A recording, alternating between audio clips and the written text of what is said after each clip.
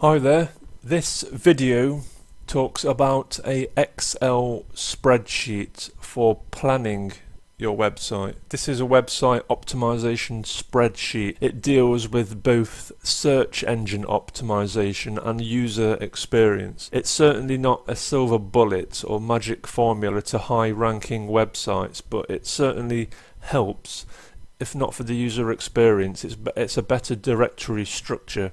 It uses what you call a virtual silo layout. So let's take a look at a silo layout, and you can see that we've got this color-coded image here. Green represents the top level domain or home page, and then you've got the first level, second level and third level denoted by red, orange and yellow.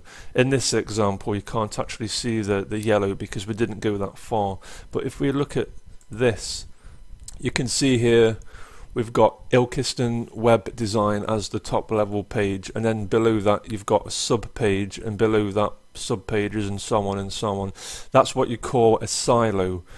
And a silo is basically, it's laid out almost like a dissertation. Like when you write an academic essay or something like that, you'd have a table of contents, and then in each section you would have headings and subheadings and so on. That's how the search engines work. They like to be able to crawl a page and then find a page on that page and then another page on that page, and it's basically about grouping your themes. So if we go back to the other example that we were just looking at, let's say you've got a website about fruit juice. On the front page you might have links about the different types of fruit, so you might have apples, oranges, pineapples and so on, and then on each page, say on the apples page, you might have a couple of links which point to pages, one about apple juice and one about how to grow an apple tree. And then on the apple tree page you might have a landing page to a place where you can purchase apple seeds.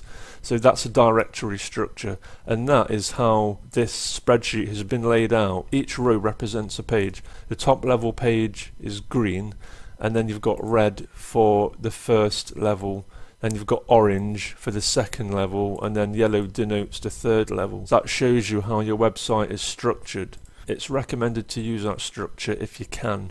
There's two types of silo: physical silo and a virtual silo. So this spreadsheet is really about design, marketing, development and strategy, not necessarily in that order. It helps to organize your content, to optimize your content. It's all for on-page optimization. Where it does deal with search engine optimization, it's set up in favor of the Google search engine.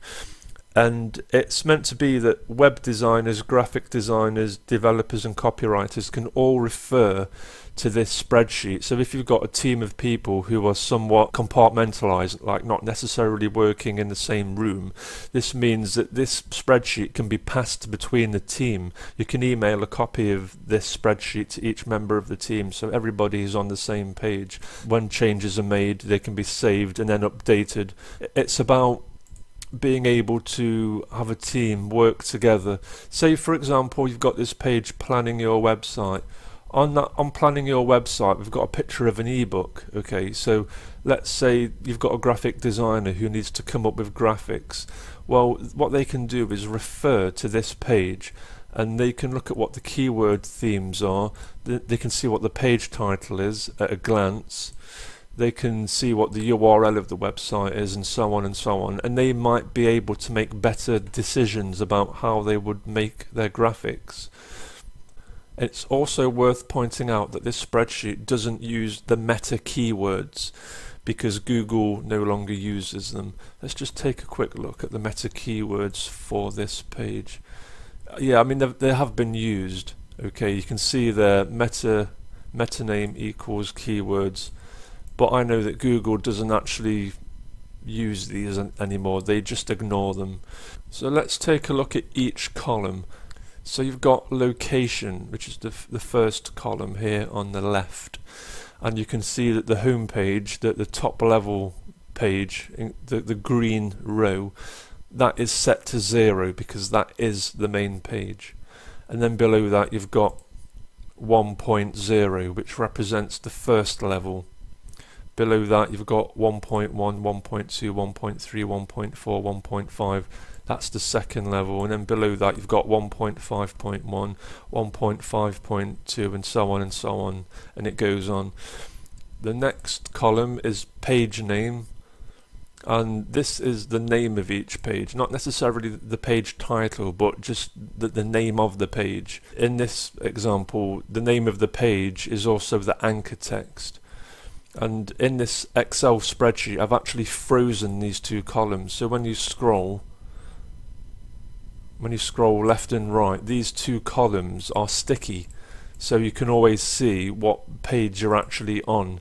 So if I scroll right to the end here, you can still see that we've got the first row, the green row highlighted, which is the top level page. So the next two columns are keyword theme 1 and keyword theme 2. That's the primary keyword and the secondary keyword. And these keywords act as running themes for each page, and they dictate the occurrence of the keywords in the subsequent columns. So you want the same running theme throughout each page, not necessarily the exact same keywords all the time, maybe variations of keywords. Perhaps if you're using the broad match feature in the Google AdWords keyword planner, that can give you ideas for how you can vary your keywords on the subsequent on-page attributes like page title, meta description, alt text, and so on. And it's important to point out that we're not stuffing keywords, we're actually erring on the side of caution if anything. We don't like to go over the top. That's not good, and that won't stand up. The future of search engine optimization is certainly not going to favour keyword stuffing, so try to avoid doing that. The next column is page title, and as of June 2014, studies have shown that 55 characters is the ideal and maximum recommended length for titles. Titles are probably one of the most important on-page factors of your website, and if we take a look at this page, they provide a handy tool where you can preview what your titles look like in the search engine results.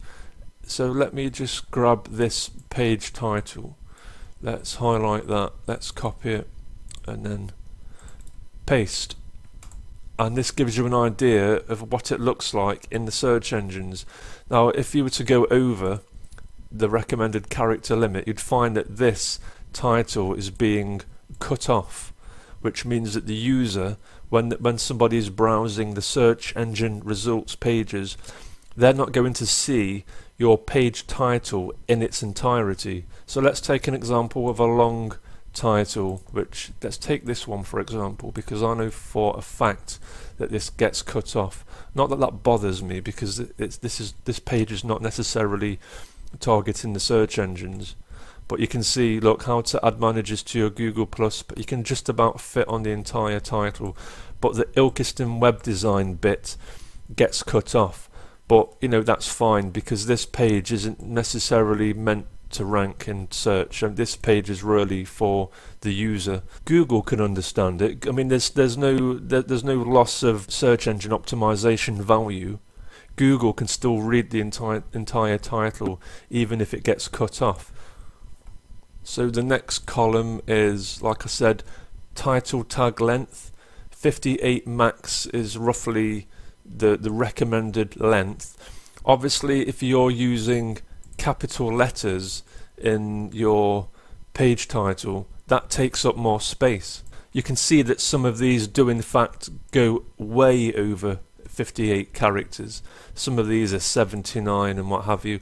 It doesn't matter. I mean, that's not something that bothers me. Like I say, these pages are not necessarily meant for search engines. They're meant for the user. Your strategy shouldn't necessarily be to rank every single page in the search engines. It should be to rank a few key pages, and then when people land on those pages, they find their way to these other pages.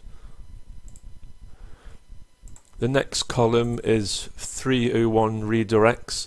So if, for example, you've set up a 301 redirect which forwards to a longer URL, it's handy to make a note of that here, because you might need to add some canonicalization to these URLs, or you might want to de-index these from search altogether.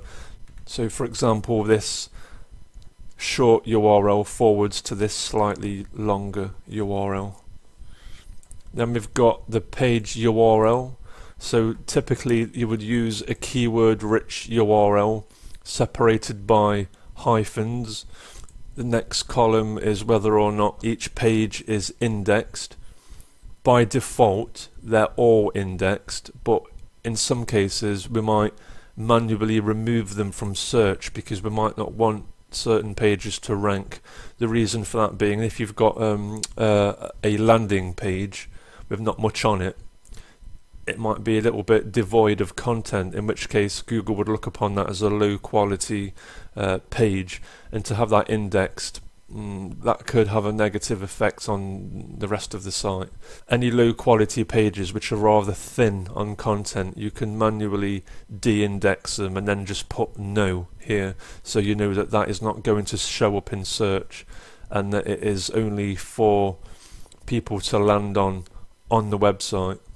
Next we've got the meta description column, and this also has a recommended length of 160 characters.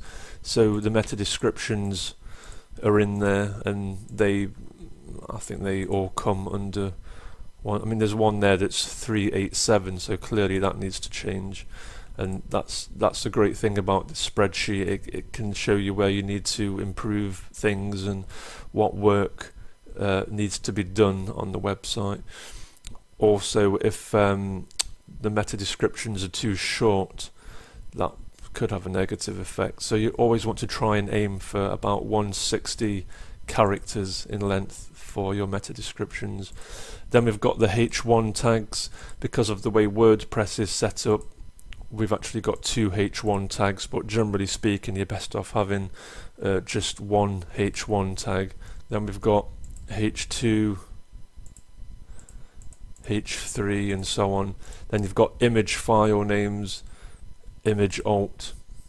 So for each image that we've got on each page we'll have image1 file name, so we know what the file name is, and then the alt text, that's the alternative text attribute that you can add to each image. So that's pretty much it. I mean, you can get an idea of what this is all about. It's a work in progress. When something on the website changes, the changes also need to occur on this spreadsheet. It allows you to do an audit of your website. It just gives you that bird's eye view of what's going on each page.